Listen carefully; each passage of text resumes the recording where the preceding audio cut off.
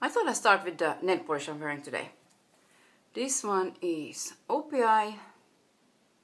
My dog sled is a hybrid. Looks like that. And then on this finger I have this one, also from OPI, and it's what? My Voice is a Little Norse. Really pretty one, but I like it together with a bigger glitter on it. So I added this nail deco. It's from Beauty Care. I'm trying out this new Vamp Pupa cream eyeshadow in Velvet Matte. All these, like, it dries like so fast and becomes really like powdery feel to it, but it's really... So what I'm doing with this, because it's so dry, like it becomes really powdery, like I said, I'm taking some kind of concealer, and I have this concealer with from Ofra, where there's also like a lilac color. I'm taking some of this and I'm blending it together with this cream eyeshadow. I decided to take a bit more of the cream eyeshadow and get a little bit of a darker color. And I think I just might take a little bit with my finger like this and just stick it on. I didn't put anything else under because this is also a concealer, so I don't want to make it too much, you know. Kind of, it made it a little bit more pink maybe with this cream concealer, but I don't care. It's still a really bright and fun color like that. And of course this I'm gonna probably have to clean. A little bit more in the middle of the lid. Also now I'm not taking it too high up because I don't wanna, you know, have this cream concealer also like too high up. That it won't start creasing and being funny. But a little bit higher, I will take it a little bit higher here. Something like that. And kind of smooth it out because now it stays like a cream for a longer time. And probably it will stay like a little bit tacky.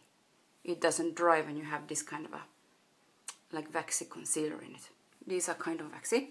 So, but yeah, but then I can actually use it like without feeling like really bad for my eyelids or something like that, which is crazy. I think together with the concealer, it's still vibrant enough for me, like it's insanely.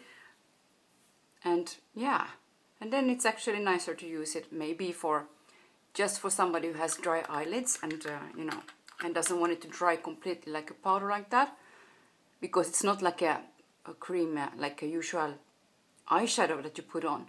It will be much lighter. This one is like completely getting stuck into all the wrinkles and stuff, and then it's not the same looking, you know.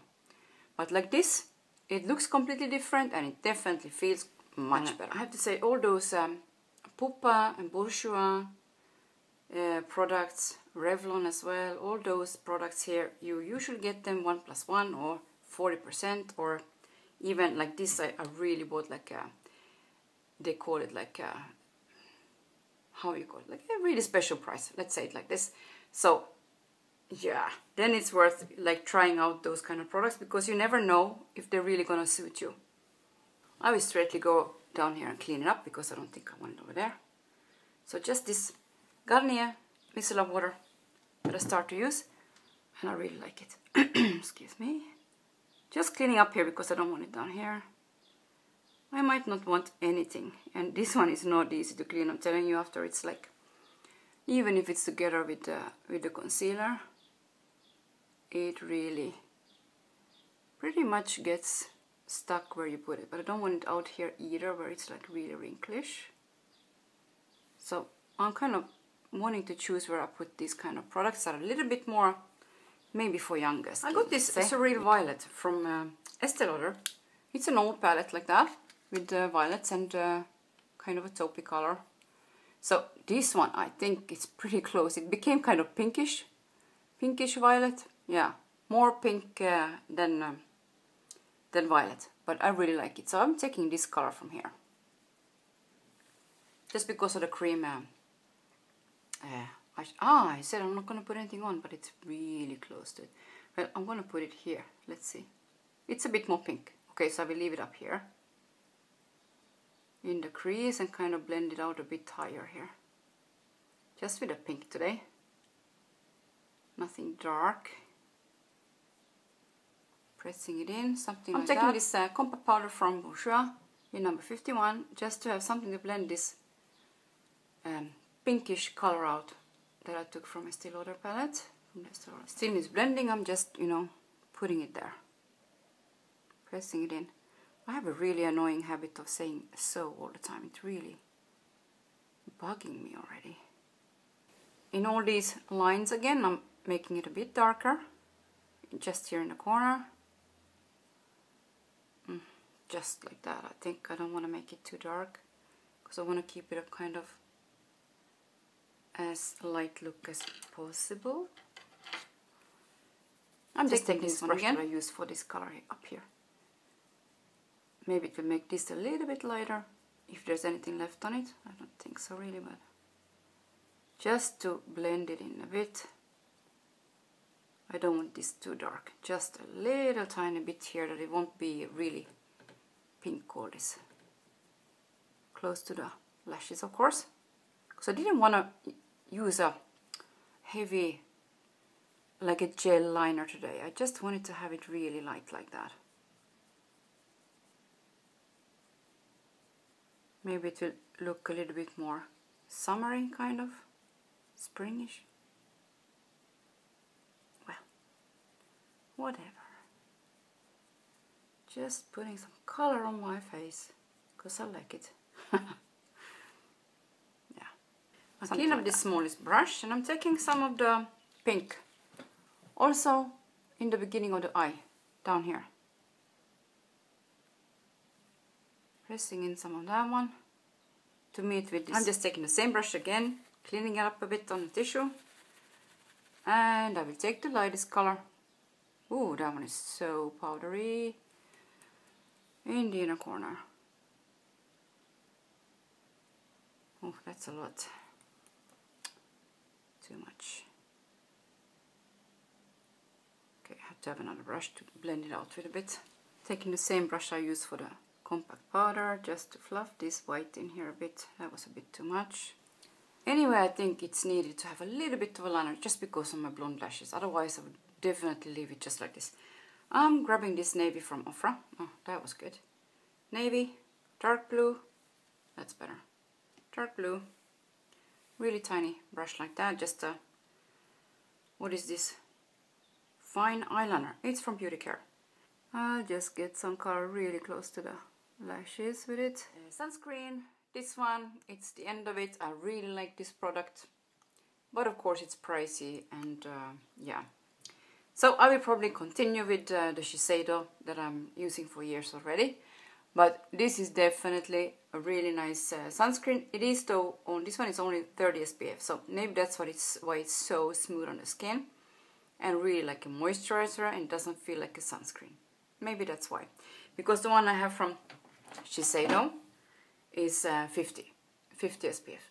Maybe that's why it's a bit more sunscreeny. So just a side note here. I'm making my own lip scrub already for years, and every time I remember to do it before my foundation, I'm happy. Yeah, because it really does work. And I'm using just coconut oil, 1 or 2 drops of lavender essential oil in it, and the finest granulated sugar, white sugar you can find. That's what I use, and it's really fine. Like, you don't feel big chunky things on your lips, so it's really nice. Just mix those together. I don't remember if I used anything else. Maybe some shea butter actually. Yeah, there might be that too. But it's really nice, so you can definitely, if you have just also the coconut oil, you don't need to have the shea butter, but it makes it a bit more solid. Let's say in the summer coconut oil becomes completely liquid. So then it's a little bit of a problem to use it. Yeah, then the shea butter will keep it a bit more solid, that it still stays like butter actually. I'm going again for this BB cream from Dior. This is #1. And I started to think of this as really as a primer or base for me. Because it does take down the redness a bit. Even if it's a bit of a pinky shade. But never mind, it's light enough, you know. So I will use it like that. Still, the fact that it doesn't have sunscreen enough bugs me, because, you know, then you could just use one product. The way I believe that BB cream was meant to be, but I didn't check it when I bought this one. It's quite a while ago actually that I bought it, so Yeah, I don't know how I missed that. Those are the foundations. This is the Halo and the other one is the Shiseido. So that one is definitely darker, but this one is more like a apricot color or something like that. Which is really pretty actually. And I don't think that I have any kind of peachy or apricot going on my skin, but it's funny that it kind of sits nicely on the skin. I will be adventurous and try it with one of those duo fibers. I will just spray it with, no, I won't spray it even. I will just try it like this, dip it in here and dot it on. See what will become of this mix. I don't know, I just like trying different things like with the foundation. It's not often that I stay with a, you know, even if I like something, like I want to go through what I have also, so I'm kind of trying all kinds of things. Then I will just take the damp sponge. Under my eyes I'm taking this Scalp from Dior. It's kind of the end of it, but you know, there still is enough.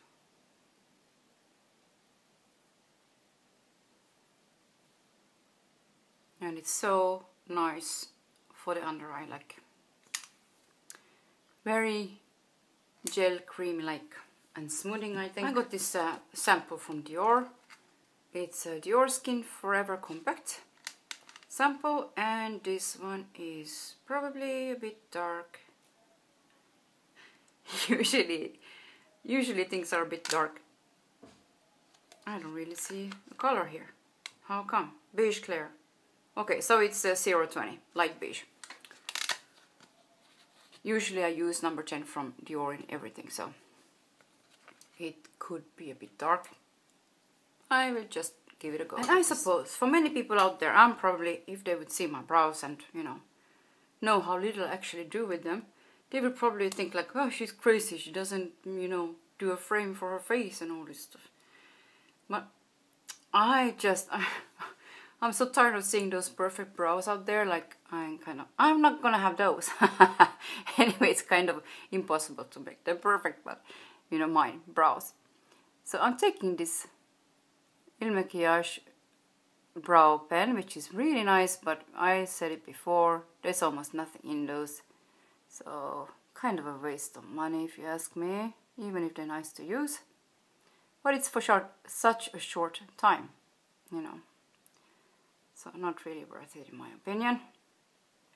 Nevertheless, every now and then I go back if there's a really big, you know, sales on them. Which it was, so that's why I decided to get this pen again, even if it's that way exactly. Doesn't last for very long. It's like you take out, whatever I take out will be gone after I'm done with 2 brows, you know. It's kind of ridiculous, really. And on it, just a spoolie down, up,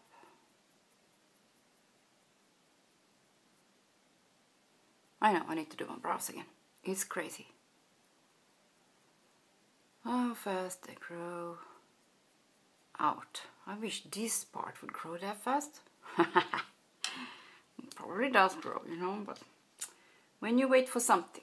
So here, just this Maybelline, which I really like, this slightly colored brow gel. I'm using this peach from Sisley. It's number 1, and it is very light, so if you're fair skinned, it might be doing a bit more, like really fair skin. For me, it tends to be a bit, I don't know, not showing up much, but I suppose that's the whole idea with it. So, there it goes. Does it show? I don't think so, but I will put some more on the brush. Oh, it does show a little bit, but that's definitely after I... Bourjois lip liner in number 1. It is number 1? Yeah.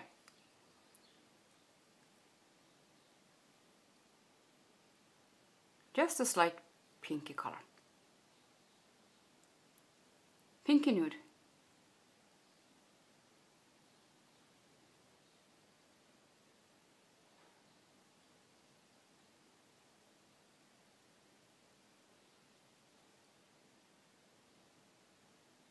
On those crooked lips.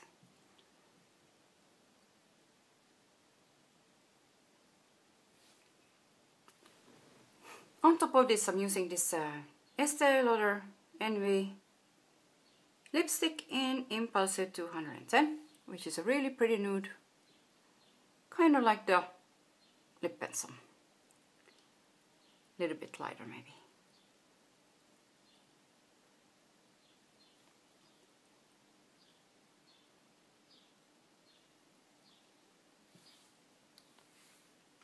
So that's kind of it. Yeah, I don't know. Here it just, I need to put the hair down. The hair down. My fringe over half the face at least. A bright look, but kind of simple at the same time. That's what I think. So, really summery feel to this, I feel. All those pinky, lilac-y colors really feel like summer. And it starts to be really hot like summer too. Of course, since I didn't set it under eye, it's creasing now. I'm still not gonna set it. I'm just not gonna set it today. So that's it. Really fresh, kind of lilac-y pinky. I look pinky. That doesn't sound good, but yeah, that kind of look. And it feels really spring-like to me. Kind of summery today here, like really hot. We're definitely getting there. So hope you have a really good start of May in every way and still enjoying your colors, and thanks again for watching. I don't know if it's just me, I feel like I have like dark things going on here. It must be the lighting, because why should I have dark circles on me? Well, I'm using a little bit of this Dior Skin Flash, which is supposed to be an eye brightener or whatever brightener where you want it.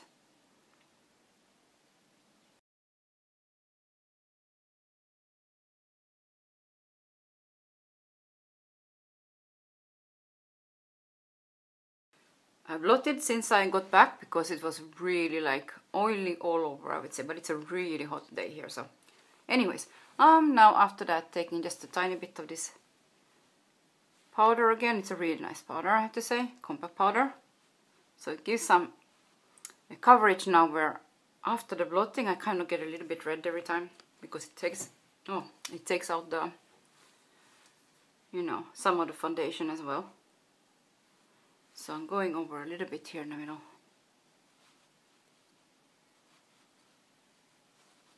And maybe a tiny bit here on the side.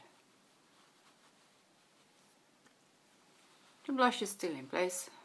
Because where does actually I thought to continue this look now. A little bit. Like I can, huh? Of course I can. Yes.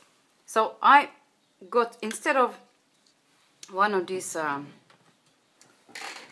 Pupa cream eyeshadows in pink, I exchanged it and I got one of these palettes. I added just a tiny little bit and I got this palette because the prices are really like really down. So I want to try and continue this look using this palette a bit. I will use some of this really iridescent kind of neon pink in the inner corner. I have to say, for a long time I didn't buy anything from Pupa except for this highlighting stick like a few months back. But these eyeshadows are really, really pigmented and smooth, and they call it kind of a gel to powder thing, like all these are doing, all the brands are doing nowadays. So really smooth, and I'm adding a little bit more just because it's so freaking pretty. Then I will take this lilac one and put it here on top of the cream eyeshadow and see what that looks like, because I just want to check it out and see, maybe it will change the color of it, maybe it won't change the color of it. So I'm taking some of that one.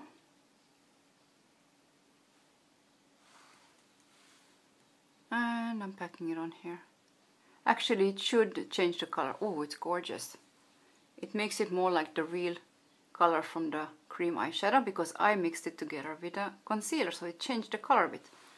And this actually makes it more vibrant again, which is really neat. Yay! That's what I was hoping for. This yellowy gold color just here in the middle, or the inner corner I mean, that it won't be too pinky maybe in the end. Just continue, why not, because they go so well together. I'm grabbing some of this apricot color, peachy apricot I suppose, and I'm dabbing it on here. Ooh. They all have kind of sheen to them. Yeah, I don't know if it's the best to put here, but I will just go for it. Maybe not all of it. And then same brush and just let it go in there. Maybe for summer look it's okay to have some sheen up here too. Let me just take this one. Also under the eye. All the way. On the lips I will add a little bit of this Smashbox orangey. Anyway, I really enjoyed the mix of this Pupa Vamp Velvet Matte cream eyeshadow in this gorgeous lilac color. But I blended with a concealer that a little bit lilac also. Kind of a waxy concealer from Ofra. And then I got a little bit more of a tacky or smooth, let's say, finish to it, not so drying. It's probably better for really like oily eyelids. For young girls and with, you know, more oily eyelids. But if you use it like this, you can use it when you look almost 50. Why not? And also, I like this palette with all the bright summer colors. And you can just use some of them, and then, you know, you don't have to use all 5. Remember that. You don't have to use all 5 in one time, which I didn't use now the neon or acid kind of green, which is kind of awesome as well. Which can be really nice with a darker violet, I think. So I will use it in a different kind of look.